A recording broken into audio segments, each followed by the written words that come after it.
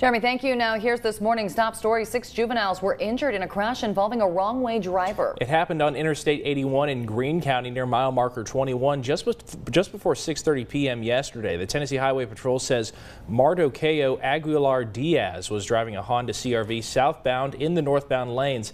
The CRV struck a Honda Civic head-on. Diaz, a passenger, and 6 juveniles were on board the CRV. All were injured, with 2 juveniles sustaining serious injuries. The driver and a passenger in the Civic were also injured in the crash. 2 other vehicles were involved, but the drivers were uninjured. Diaz is charged with 7 counts of vehicular assault, DUI, and child endangerment.